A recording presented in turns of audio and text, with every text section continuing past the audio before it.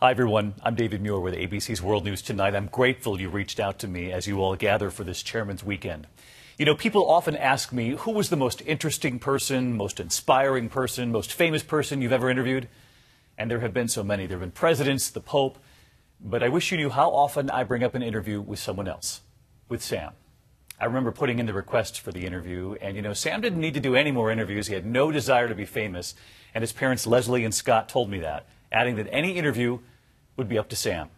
So I was so glad he said yes, because so much of what Sam said remains inspiring to me and to everyone here at ABC to this day. What he said about helping his classmates, what he said about his parents, is really a lesson for us all and is reason enough to keep Sam's fight alive.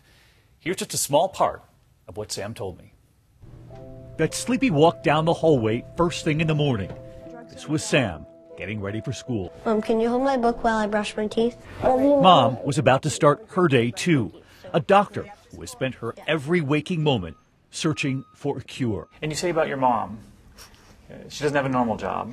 Yeah. I kind of just want my mom to be done with Progeria for her sake, because my mom will keep working forever until Progeria is cured. At school, he was just Sam.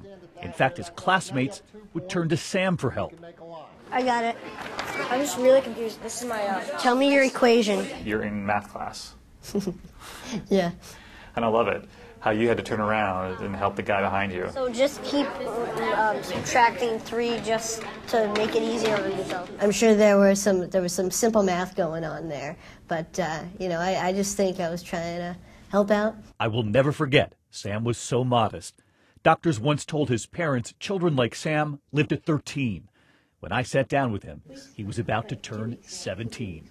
You believe so many of us take time for granted. Every time I see Sam, it's sort of a moment. He gets off the bus. It's a moment, and I treasure it. There's a lot going on around us that you can easily miss.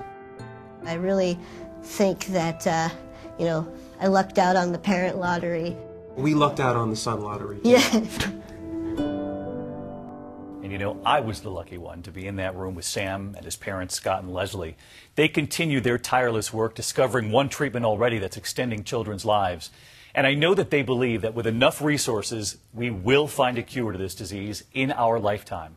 So let's all help the Progeria Research Foundation find the child, find the way, find the cure.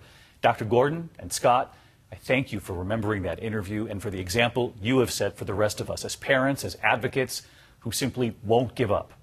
Sam was right about his parents, so let's all keep fighting for Sam.